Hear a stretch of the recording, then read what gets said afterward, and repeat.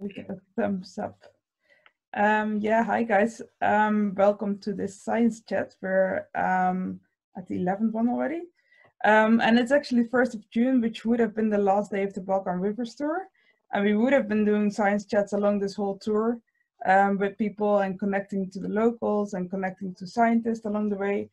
Never happened because we're not allowed to travel, but still an important day actually, especially what's happening in Slovenia now. We'll be zooming into that a bit later with 3 students that have been doing their master thesis.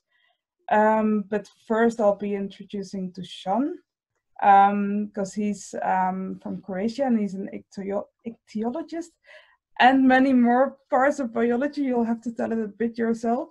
But he's been doing a lot of research in his whole career and research that has been proving that rivers might be better free-flowing, but he's got some interesting insights in it. And he's going to tell us a bit of a different concept of looking at rivers instead of only looking at how much energy there is in the hydropotential of it, for instance, but looking at how much energy there is in a river in principle. I think we're just going to start with that. So Dušan is going to share his screen with us and he's going to do a presentation of 15, maybe 20 minutes. And then there's going to be a bit of time for questions. And then after that, we'll head over to Ombelien, Constance and Maaike, who are going to talk through their research a bit with us, which was about the Sava. So if you have any questions, feel free to just ask after the presentation or write them in the chat and then we'll be asking them. Yeah, cool, Dušan. Okay, so let me, hello to everybody. So yes, I will then turn on the sharing. Let me, okay.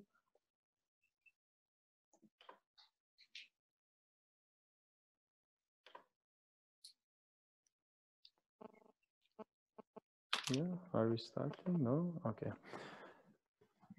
Okay, so do you see it now? Yeah. Okay. So and also if I am not loud enough, please just tell me. I have these new headphones that I just got 10 minutes ago. So actually, I have no idea how you hear me or do you hear me? So just shout or something. Yeah, if it's too loud. Also, if I'm like screaming and you are like at home trying to put it down. So I will be speaking about river energy, and this is something that I got quite interested through our work with WWF. And so the main thing in Croatia was that, of course, we had a huge interest in these rivers, especially these karst rivers that are really beautiful and blue-green color, and mainly the nature around them is really nicely preserved. But of course, the continental rivers in Croatia as well, the huge rivers. So, and we actually started to work on this through fish, and you'll see that fish will be some of my main examples and how we actually got into the essence. But you can see also that the subtitle is science or evidence-based activism. So in a sense, what I noticed is that very often you have some interested party, like investor, who is saying, oh, we want to build this or that in a certain place. And they usually speak about, you know, biodiversity. It's not very important in this site. And they speak, I would say, rubbish. They don't actually want any real-time data. But then, on the other hand, we also notice that very often the people who would be fighting against all that would also have no concrete evidence about what they are saying. So like just saying that the river is, you know, high in biodiversity, but actually when you are called upon to give the list of all the species that occur, or like, are these populations important in a national or European level, then you are like, oh, but we don't have it that, you know, well done. So actually we found that there is a very strong need for science and evidence to be put into this influencing and lobbying to protect rivers. So we actually found that we are maybe the good source of this kind of data. So we are in our institute, we are scientists, and actually we work on nature conservation anyway, but actually we are very, very bad in lobbying. So like science and any kind of political or lobbying or activism really don't work. So usually scientists don't know how to speak to people, but they have really cool results and evidence to protect some area. So we combine this, and actually now it functions in a way that we provide evidence, real-time data, and interpretation for people who are actually very good in that. So like WWF or Riverwatch or any other interested party, or even the government, when they are interested to hear what we have to say. And actually, so we all know that the migration of fish and actually all the animals occurs around the world, and these rivers, they are the main highways of life. So actually it's not just about the fish, but actually the fish are a kind of icon that can actually, or like some flagship species that we can use, because then people understand. If you speak about a sturgeon that can live up to 100 years and like grow to 1,000 kilograms, then people are really, really interested. But if you are speaking about plankton or something, then they are like. So actually we try to celebrate even this World Fish Migration Day, and I encourage and invite everybody, because it's a really good way of promoting the rivers. I would start off maybe my story is through different levels of this kind of migration, and to understand that it's not just about building huge dams in huge rivers, because migration happen in a really, really large scale of geographical scale. So we have this species of Acipenseridae, these are sturgeons, and you have from the size of 1,000 kilos huso, so it's a beluga sturgeon, which grows to enormous, and it's one of the sizes and one of the biggest freshwater fish, up to smaller species. But mainly in Europe, there is at least 5 or 6 species that are critically endangered or extinct. So actually these species are a real good example what a stopping of migration can do to biodiversity.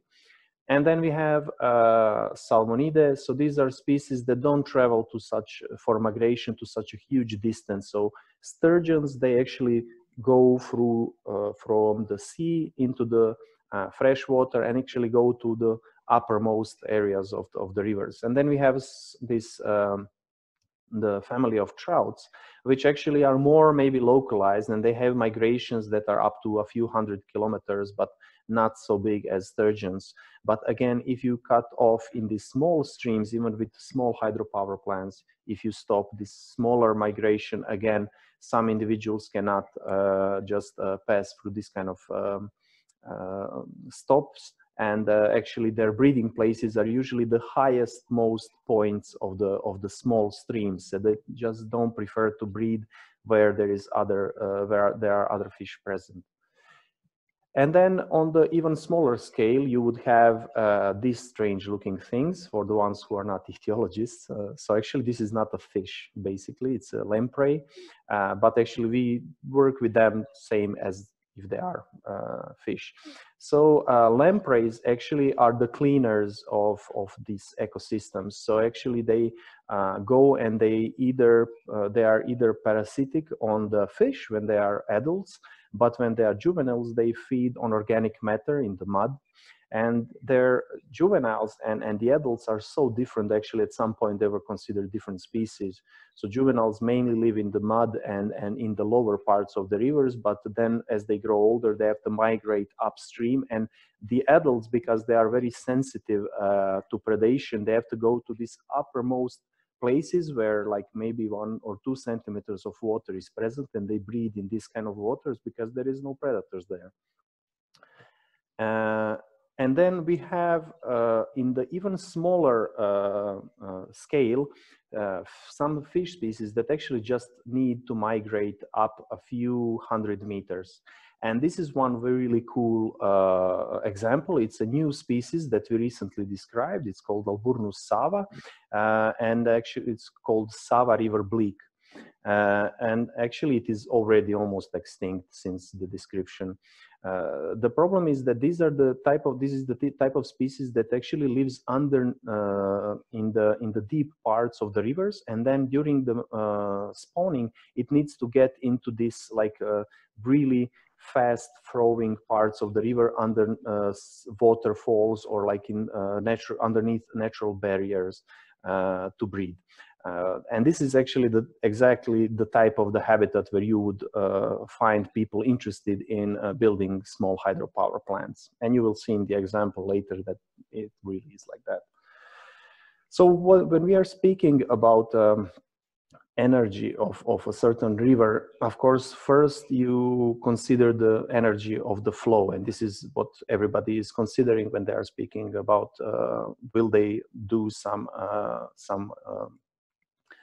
hydropower plant in the rivers. But the point of energy is actually all the energy that the river has. And in one sense, I'm speaking even in the geographical sense. So like this is the Drava River some 120 years ago. So you can see that there is lots of these side channels and really well structured.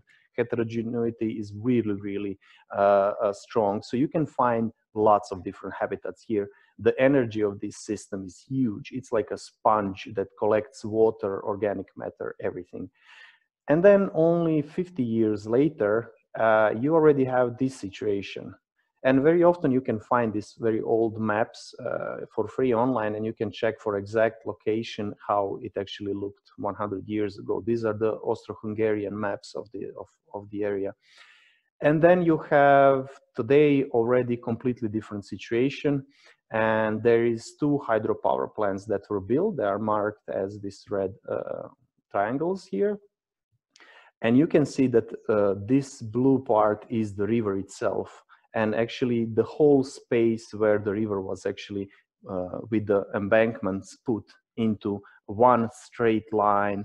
And actually most of the energy of this ecosystem was lost. So what we are looking today is actually maybe 10–20% of what was there. And actually we are looking at the part of Drava River that is today considered as the Amazon of Europe, actually like one of the most pristine areas in Europe. So actually this is one of the best examples, not the worst. And you can see what kind of change there was. But if we go to a micro scale, so the energy of the river is something like this. So if you have a system that was changed for using for hydropower energy, you are actually exchanging it for the reduction of ecosystem energy. So from these 2 images, I mean, it is like 2 very opposite things, but it encompasses the idea that I'm speaking about. So it is not that you are considering that hydro energy can come out of anything, anything like just flowing of the river. It's actually about everything. It's about all the energy that this kind of ecosystem can encompass. Only if you consider that what is the amount of carbon that is fixated in one image or in the other, you can imagine how much energy was lost in between these 2 kind of habitats. And here is another example. So if you look at a natural type of river, so underneath here, you would see what kind of components it has. And each part of this ecosystem is actually its energy. So if you have a duck and the duck dies, it will flow down to the bottom of this lake. And actually the small invertebrates and the bacteria will actually tear it apart in this hydropotential zone, and actually they will build this energy back through their bodies and back into the fish, and then the fish back into the top predators and stuff like this. So if you look up here, you will see this gray zone, which is marked as a hydropotential zone. And actually all of that zone, those are like small or bigger rocks and sediments and all the water that is contained in between. And then all the organisms that live in that as well. But actually all of that is the source of food and energy for the whole river that you actually see. So what happens is when you have a healthy ecosystem, this hephorrheic zone is actually full of biodiversity, full of energy, and actually very easily can feed the fish or any type of animal up in the river where you see it. But when you have some kind of even type of habitat where you have side arms are actually closed, or you have embankments, or even in the worst case scenario, you have concrete walls or concrete bottom, which is also present in some places. You can imagine that then this hephorrheic zone actually doesn't exist. So hephorrheic is actually gone, and actually there is nothing to feed the biodiversity up in the river where you do see it. And this is what we call the loss of the river energy when you have this kind of changes. It doesn't happen just when you build a barrier, it happens whatever you do to the ecosystem. So if you make an artificial river and you put rocks in this, let's say, river, and you put the water flowing through the river, you will still not get 20 fish per square meter as you would in the natural habitat, because in the natural habitat the energy of the ecosystem will allow for 20 fish to feed, but in the artificial it will not. And if we consider, so the energy is of the river is composed of the water flowing through the river, but also all of this biodiversity that is sucked in. As I said, it functions like a sponge. It collects water and biodiversity and holds it in one place. And in each part of the river, as we go downstream, it's the same. So if you have a fish in this lower part of the stream, it depends on the energy of the river even on the higher areas, so like on the drift of the energy. And this is something that I speak about. This is a Zrmanja River down in Adriatic part of Croatia, where if you dig up to 4 meters down into these rocks, actually it's still water and full of animals. So actually the river is not 20 centimeters deep, as you can see it here. It's more than 4 or 5 meters deep here. So if you have a huge trout living here, it can survive on the energy of the river here. But in the artificial channel, where the depth is only 20 centimeters or 30 centimeters, it cannot. Even if it's 2 meters deep, it still doesn't have energy that it needs. So with this, we come to this question that very often we are being asked, and then especially for this kind of expert opinions, and especially when we come into the end play, and that's on the court, and then as like an expert, you are asked, would you consider that this is a renewable source, or that the small hydropower plants are actually a renewable source of energy, and why actually would we consider it not? Because it's only using the amount of water that passes through a certain place. So actually we don't hold that water permanently. We actually let the water go and it again circulates. Yes, with this energy, potential energy of water, it is renewable. But from the point of biodiversity and the river energy, it's not renewable, because in long term, you had to destroy the energy of the ecosystem. And mainly the fact is that the areas in these retention lakes and accumulation lakes looks like this. So actually there is nothing living there. And even if you go into this is like one of the accumulation lakes here in Croatia. If you look at the bottom, there is no plants, there is actually no animals down there. And if you dig even 20 centimeters under this sediment, it's actually black and completely anoxic. So actually really doesn't have any energy. Or like this, if you have a concrete shores, then it's even more simple case. So actually how to react, of course, there are solutions. And one of the things that is possible is, of course, to invest in other types of energy. I don't promote any of them, but actually you can see that conventional hydropower plant is now definitely overgrown by wind and solar. So in any case, there will probably in the future be many more other solutions that will have better usage of energy than hydropower plants. Okay, so now I will tell you a little bit about concrete cases where we worked and where you can see how actually stupid the humankind can be.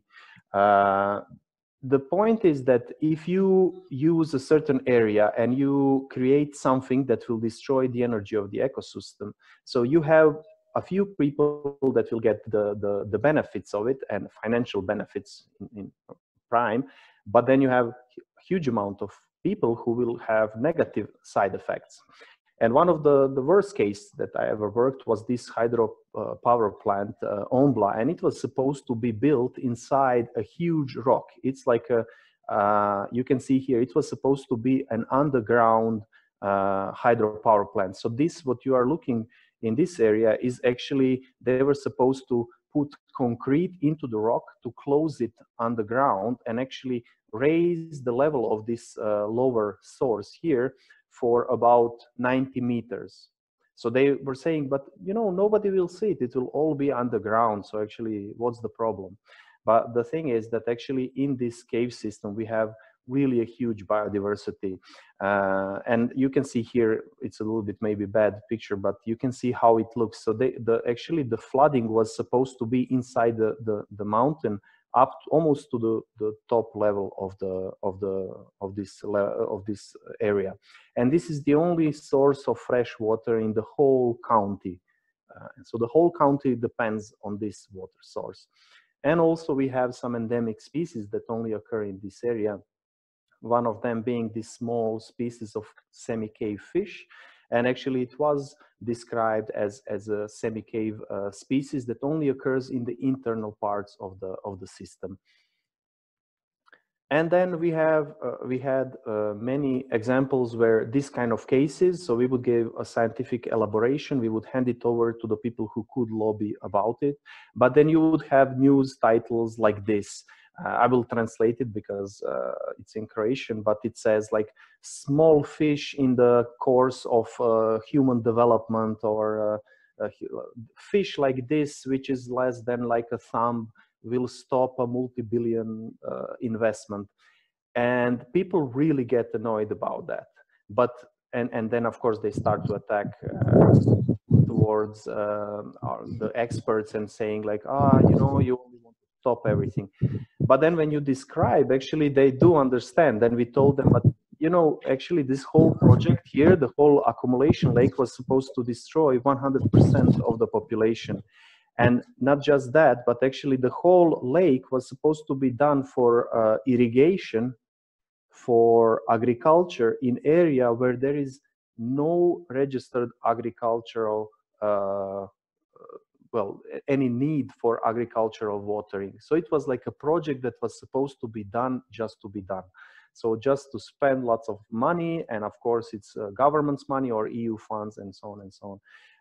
And at the end, actually, the people turned on them and said, really, but actually nobody here wants to do this. Actually, it's for who you are actually putting this kind of huge accumulation lake. And you can see here we did some really precise maps. We tried to locate down here where actually this species lives, and the green points are the places where the animal lives, mainly in small springs and in the underground. And actually this area here, reddish area, is actually where the accumulation lake would be found. So actually it would cover it completely. There would definitely be no surviving animals, especially because they occur in these small karstic streams and not in lakes. And then we had as well sometimes cases where actually it couldn't be stopped in Croatia, and it couldn't be stopped in some local complaints. So we had to complain to the European Commission. And actually with this example of Little Bregana River, so actually in 2010 it looked like this. And again, we started to do population ecology in this river on one species of this endemic fish, which is only found in whole Croatia, found only here. And actually we started to do this population ecology to come next year and actually to find this. And as soon as we found this, actually we contacted authorities. This was already in 2012 or 13, so after Croatia entered European Union. And actually this site was pronounced as Natura 2000 site for that species that we found. And we come, and actually the Croatian Water Management Agency actually destroy the whole river. And we called the Croatian ministry. The ministry sent the inspection.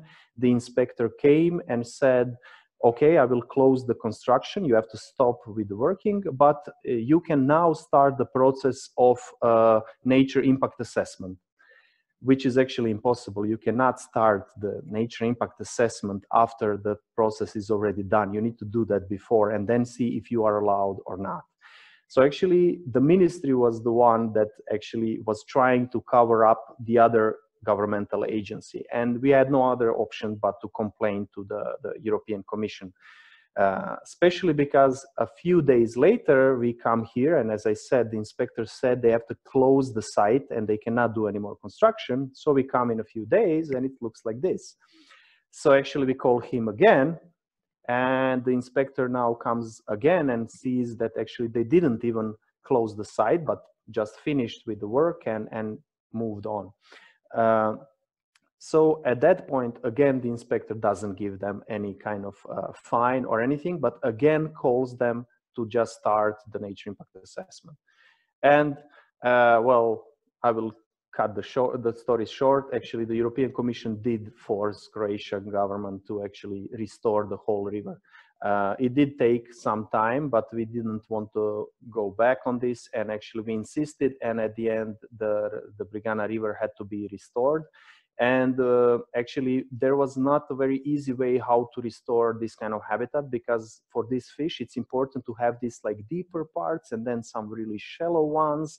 And it has to be very heterogeneous. So it's not possible that you just dig the deeper parts and then leave some very shallow ones, because as the water comes, it will fill all the deeper ones and everything will just be flat.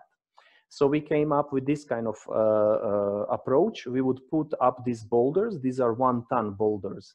And they were put on the side of the river, where actually the only place where the truck could bring them.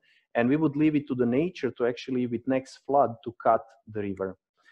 And after, well, also to mention, in this area here, we actually had to install like a barrier, because the Sava River, this is Sava River down there, actually is a bit lower than Bregana River here. So this is actually a barrier that actually like a step, which the Bregana River is around 1.5 meters higher than Sava River. And the Croatian Water Management Agency told us that this is impossible.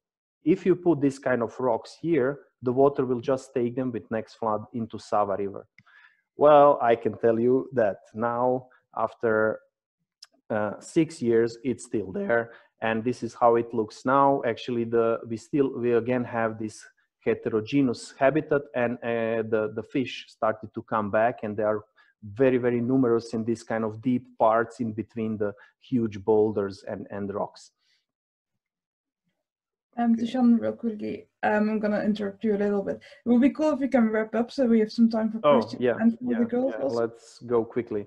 So another case was with the fish I mentioned, so I'll not repeat again. So we described a new fish species, but it was located on the only place, only from one locality.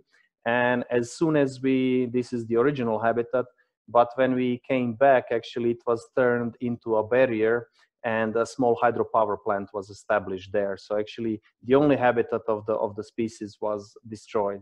So the WWF was interested in trying to go and pursue this. So we used our sonar imaging equipment to actually record the whole upper part of the river.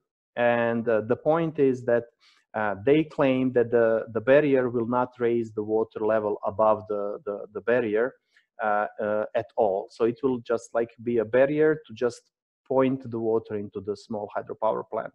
So we did the sonar imaging and actually created a map like this, where every few kilometers you can actually see that the old waterfalls that were previously waterfalls, and this fish was present there, are now under 2 or 3 meters of water. So actually it's a very concrete evidence that they didn't obey the licenses that they already had. So what to do? I would say, in God we trust and all others bring data. I would incentive everybody who has any kind of expert or scientific experience to actually start collecting data, because there is somebody who really needs that data. But actually we cannot all be scientists, and we cannot all be activists, and we cannot all be lawyers or whatever. So but in this case we can build up a case, very firm case, when somebody who does work in like with lawsuits and stuff can actually push it through. And of course, what would you choose for your relaxation, for your holiday, and at the end the benefits of ecosystem in long term through tourism, through all the other services that you can get. On your left you have a place where definitely nobody would go for any kind of relaxation, and here you have, of course, a place where everybody would probably go. So, and yeah, that's it. I will wrap up, and we can, if there is any questions, please ask. I will just close this. Let me. So we can see each other again. Thanks, Dušan. That was really cool. And I'll have some questions. I have one question already, especially I remember talking to you a few years ago in Zagreb, right? And I was thinking about all this, including more master students and stuff. And you really mentioned like, okay, you really need the articles to get into scientific papers, so that actually the data you collect become evidence, because if not, it's still this missing link between data and like enough proven to get into some position, right? But for instance, like getting a lot of data by citizen science, like, do you see that as an opportunity to collect more data, and how do you make sure that things get enough value so they can really make a difference? I mean, citizen science is now really booming, and it's a, I would say, a crucial part. So like, even if you do have a huge amount of science in any country, which is usually not the case, but it's impossible to be in so many places. And even if you just want to monitor some species, or you want to monitor the health of the river or whatever, it's much better off you develop a very robust social system which will monitor it.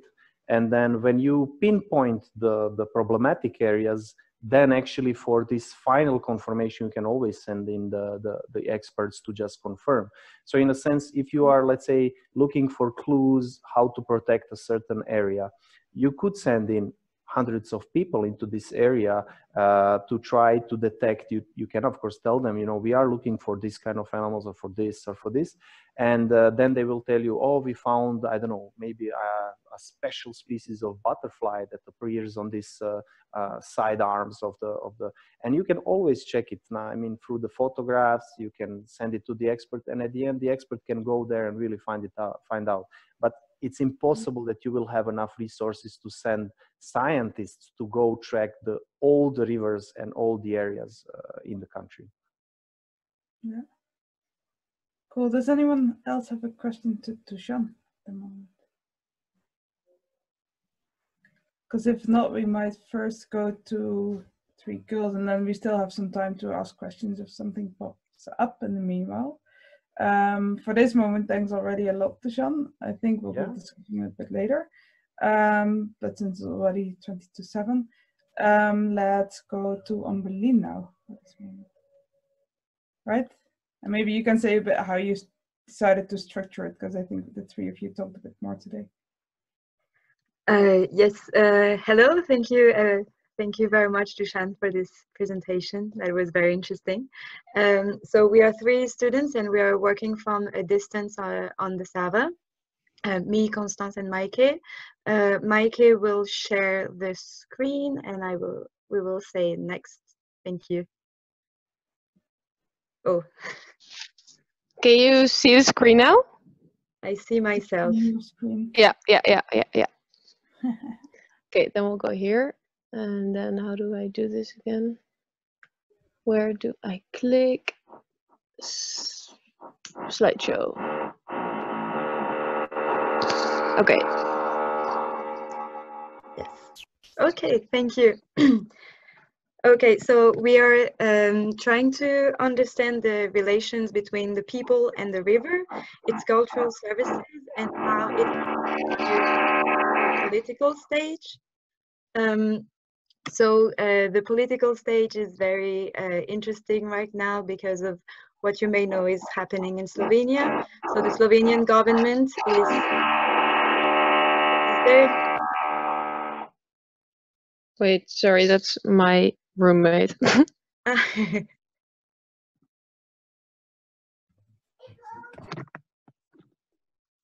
Maybe you can mute yourself for the moment and then we don't hear that. Yes. Yeah, Okay, I will start.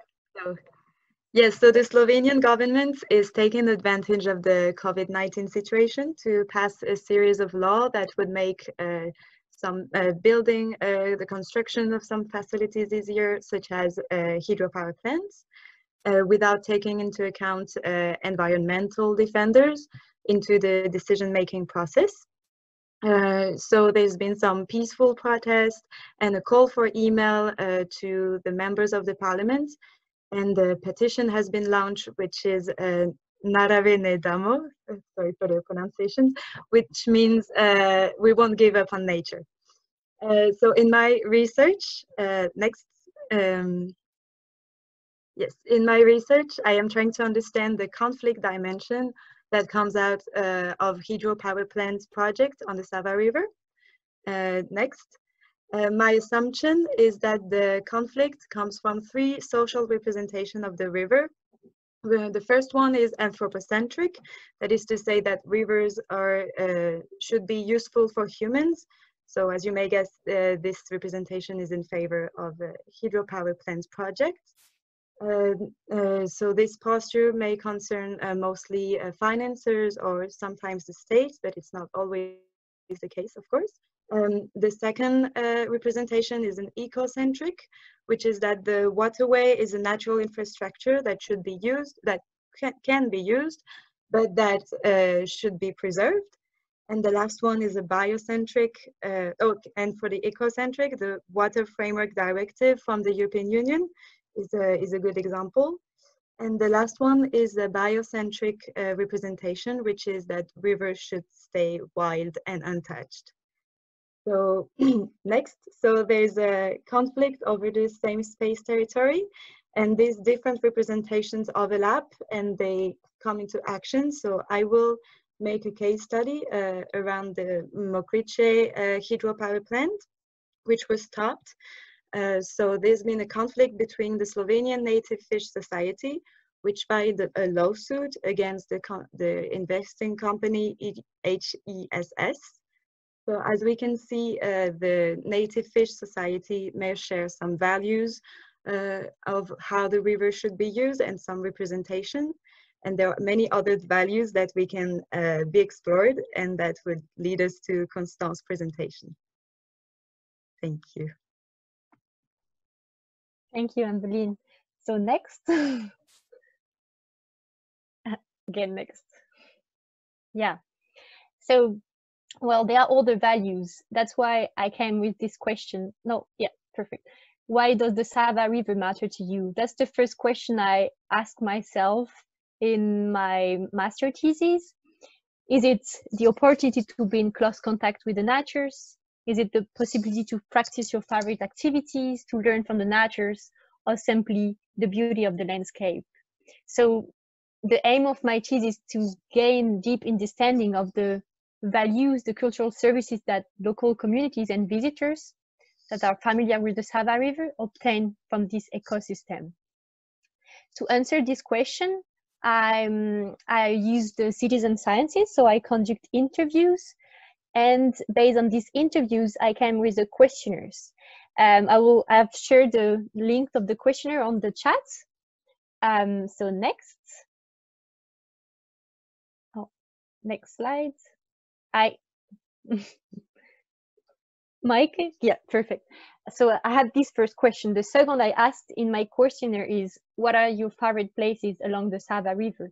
So the participants of the questionnaire, they're able to map in a case study places they liked based on points, polygons, or lines. So different way of representing places they are important for them, and say in few words why they're important. And I will relate that to the cultural services that I deal in my thesis. Next slide. Yeah. So that's the case study I looked at. It's located north of Ljubljana. It's a transect of 60 kilometers. So what is interesting about these case studies, that 8 dams are planned to be built. So you can see with this orange dot. And these projects are really source of process from the public and NGOs, as mentioned before, and by Ambelin. And usually it's also because the voice of the public are not really taken into account in this project. So with my thesis, I would like to give the public the opportunity to show why rivers are important to them, that are not only good at electricity, that they have a lot of values, and also that by locating places of interest, we could see that certain places could be at the same location that dams have planned to be built, and these values can be threatened, these places can be destroyed, and they have to be preserved. So by collecting data, we can have a better understanding of the values of the Sava, reduce conflict of interest if possible. And if you are familiar with this place, I will be really happy if you could answer my questionnaire. And what is make me happy already that I published it 2 days and I got already 36 answers. So it's pretty going well so far. Thanks.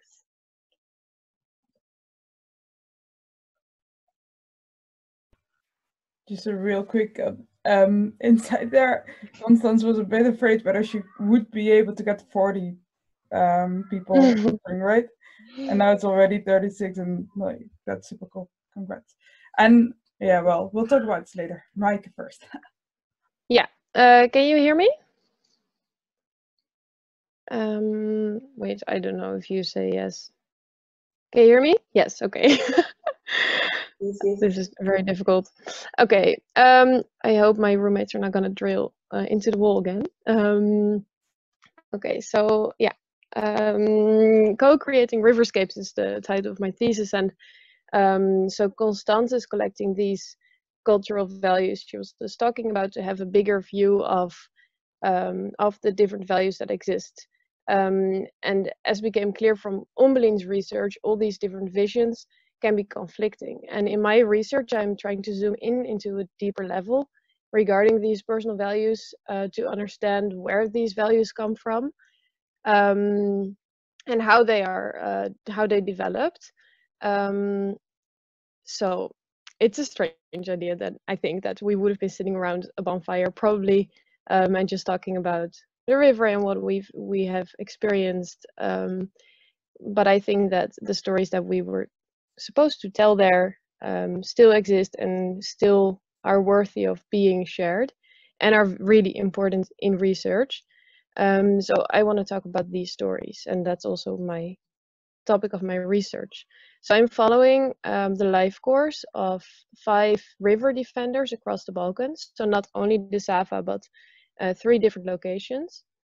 And my goal is to understand how their connection to nature developed, how that human nature connection turned into feelings of care and protection for the river, and then also how we together envision the future. Yeah, and I want to start off with a quote by Donna J. Haraway. It matters what matters we use to think other matters with. It matters what stories we tell to tell other stories with. It matters what knots knot knots, what thoughts think thoughts, what ties tie ties. It matters what stories make worlds, what worlds make stories. So you probably will need to read this quote a couple more times. But what she's actually describing is that how we and our visions and our opinions are entangled in our past and our present and our future. So essentially context matters. Where we're going and where we are from matters in how we frame the world around us. So I want to share the stories of river defenders in my thesis to tell the story of the river. Yeah, and nowadays in policy and research, we sometimes seem to forget that we are dealing with real people, and I think everyone deserves a stage to share their vision, including nature. But without the voice of nature, we need the river defenders to actually say what nature needs to be said. Yeah, so I think stories and personal experiences, emotional connections to nature, and also knowledge about nature have the power to expand the capacities of humans to care and protect for nature. Oh, I have to click next.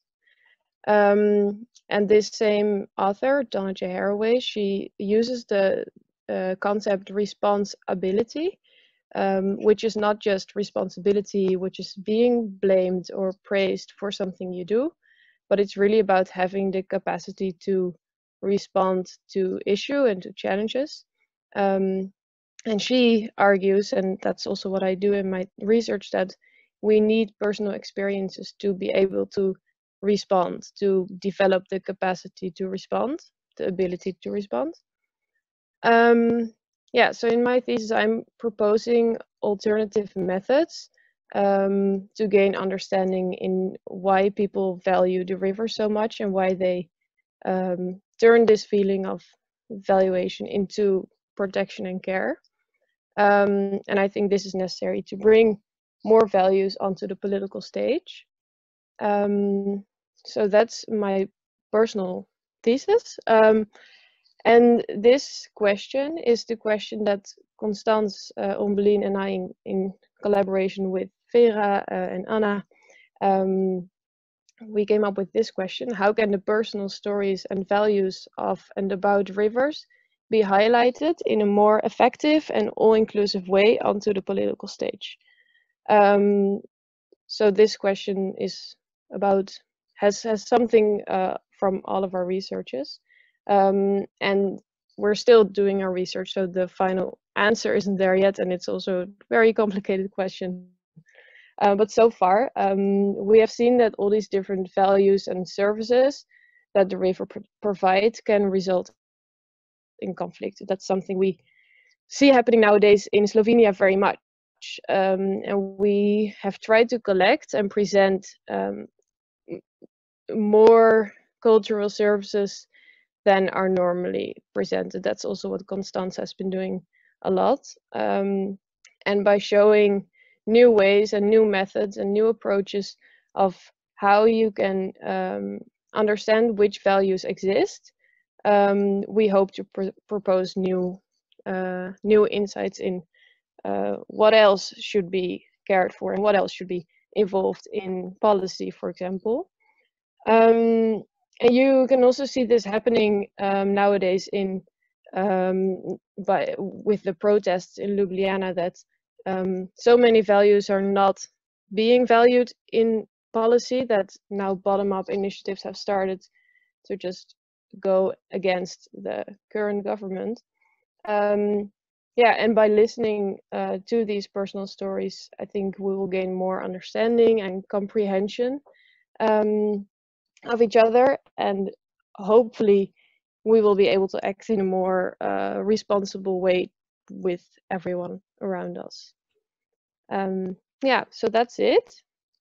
Yeah, I'm wondering if you have questions and if you understand everything. If you mind leaving your screen open for a little bit, yeah, with that question, because I think it's good to leave it. Yeah. Because yeah, we've been just talking to Dušan also a lot, who's using, I think, scientific research to kind of get people on the policy that's already in place, or at least the documents that are already in place, to make sure that we at least keep to them, right? For instance, UNESCO World Heritage or other protected sites. Dušan, how do you think this kind of research can actually help answering this question, and how do you think those goals could help saving the Sava with research? Well, thank you, Ombelin, Constance, and Maike.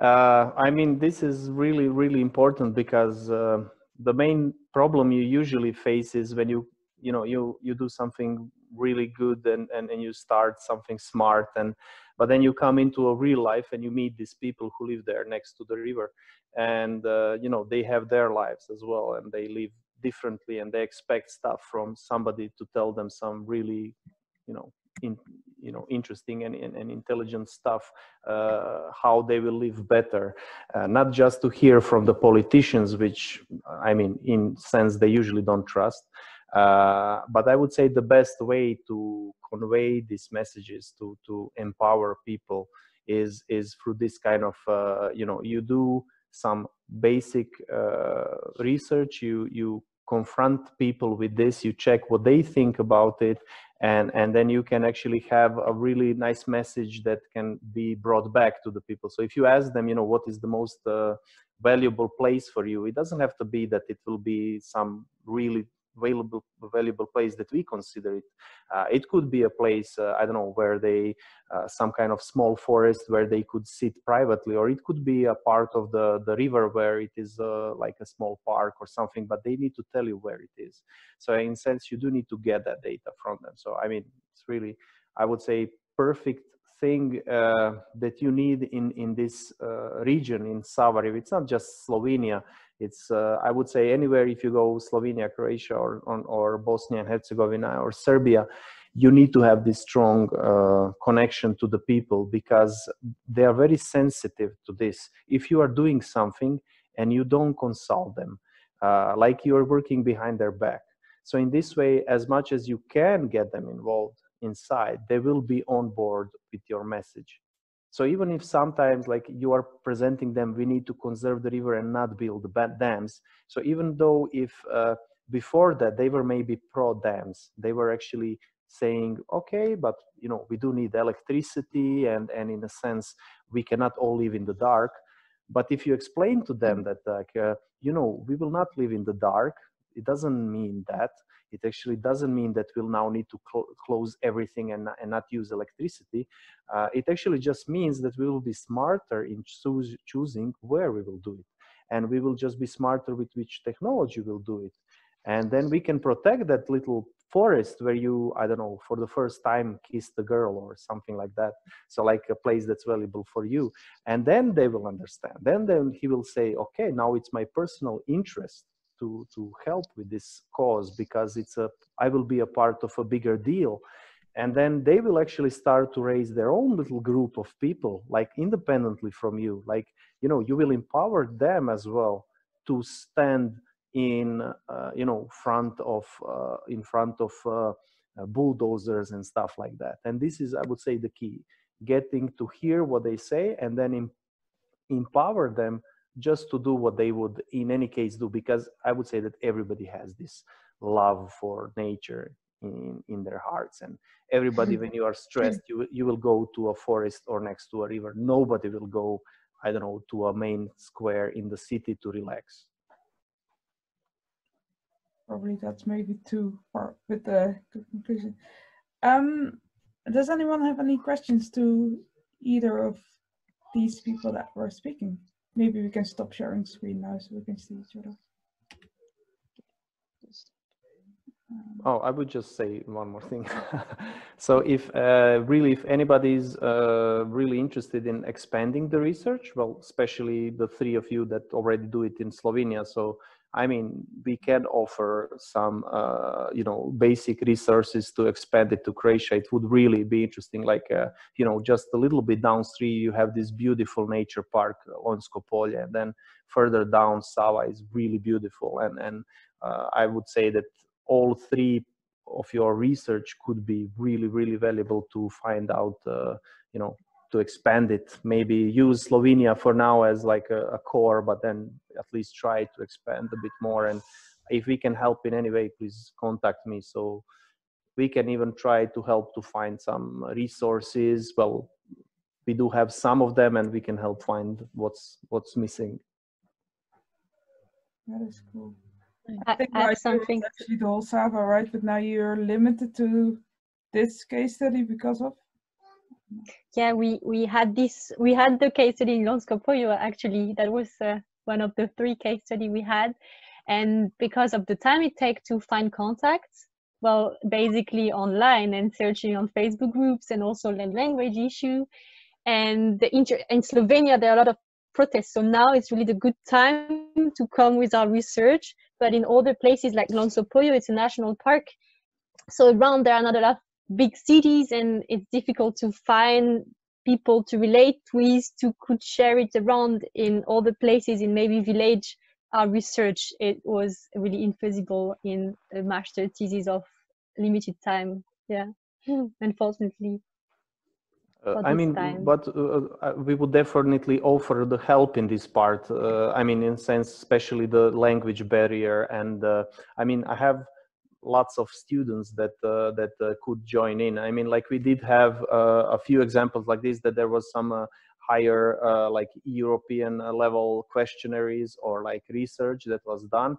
And then if it is done in a good way, so that like the data collection and like visits can be done by students, they are very often very interested in doing their like extended bachelor or master thesis. And we also have at least 5-6 international students every year. So like, well, that's a little bit problematic because of the language barrier, but in a sense it can be done that like 2 people together or something like that, and then still to collect this kind of data. Well, the help is offered, so if you have any ideas, just yeah. Nice, thank you. I think we'll keep that in mind when we plan the next master theses. That's I think with the thesis is also always the limitation of time, so you have to focus on something specifically if you want to finish within half a year. But I think now we have quite a lot of momentum and new people coming in, being interested, and I think we can really think about expanding these projects and applying it to different case studies, and trying to get to upscale the whole thing, eventually maybe also get some funding and not just have master students working on it. But well, that's as well something that maybe, you know, we could help. We live from funding that comes from different sources, so like in sense of places where funding could be asked, we do have some possibilities, and maybe even, you know, to include it in some of the existing projects. I mean, the thing is, there's always money, so the ideas is something that's usually not so common. So like good ideas, from my experience, very easily get funding and money, and especially for international subjects. So like if there is more countries involved, it should be quite easy to get the, I would say, even bigger funding. Or we didn't have any application from any student that actually at the end didn't get covered. So cool, that's good to know. I think we'll be in touch probably. Sounds like a good connection made here tonight. I'm excited about it. Is there any questions from any other part of the world? We've been really focused on the Balkans at the moment, but this is obviously quite related to things that happen somewhere else. If not, also okay, Marie? Hello, I come from more like anthropology and cultural studies, and I have 2 questions. The first one, first of all, thanks for all of your talks. It was amazing, and I learned so much. My first question would be for Dusan, and I wanted to ask you, as I come from like critical border and migration studies, I wanted to ask you whether you could share some material on the migration of fish, because what I plan to do for my master thesis is to connect migration and ecology along the Vjosa River. So to find out about looking through the river to find out more about migration, and see migration not only as like human migration, but also on a more symmetrical layer, like different types of migration. And my second question would be to Maike, because the quote you from Haraway you had in the beginning is exactly like something I have in mind when I think about the river, and I read lots of her books, and I just wanted to ask whether we can connect maybe to speak about that. Yeah. Yeah, sure. well, from my point as well, I can send you some very general, because as much as I understand, you want to compare, in a sense, human migration with some migrations in the animal kingdom, if I understood well, or I didn't. Okay, well, I can send you the part on the animal kingdom, no help on human part. I can say that there is no human settlements where there is no water and protein. So actually the rivers are really the bloodstream of humankind. So no possibility. And we can see this in our in the karstic areas where you have very scarce resources on the matter of food and water as well. So again, water providing the food as well. Yeah, that would be great to have some material. And yes, for the human migration, I think I have my basis, but now I want to rethink it through non-human migration. Yes. No problem. I can share, and even we have some really interesting new records which show that you had human settlements actually found intentionally in places where you had the combination of two. So just having water or just having protein is actually was not enough. So you had even development of some endemic ecosystem services, like people harvesting only cave dwelling fish in these really dry karstic areas. So like there was nothing that they could grow there, and so you just had these karstic springs and only this one species of fish living there, and they would actually make a settlement and manage to survive just because there was protein and water together. Thank you. Cool. Yeah, sorry for that, guys. I was moved out of a room. I'm staying with some friends helping building their house. But the baby had to go to sleep in the room that I was using.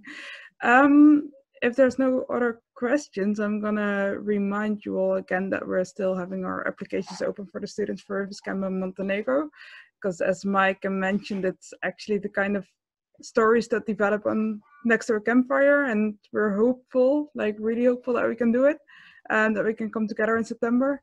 So have a look at our website. We even put some scenarios in case stuff cannot go on as we hope. So have a look and share with whomever would be interested. Yeah, that's it then for today, I think. And you're all very welcome to join in next week again. Let me see who we have actually. Oh yeah, it's going to be really cool. And I think actually it's Douglas Schiel. He's going to talk about forest and rain. So kind of linking the river to all the area beside it, right? So in that sense, the energy of a river, it doesn't stop at the river bed. It just continues around it. And how dependent we actually are on the whole ecosystem in that sense. Cool. Yeah, make sure you have that email address before we leave, because I think as soon as Sembra is going to close this conversation, you're going to have lost, but we're going to upload it. Thanks all for joining. I really enjoyed, and hope to see you next week. And yeah, that's it from my side.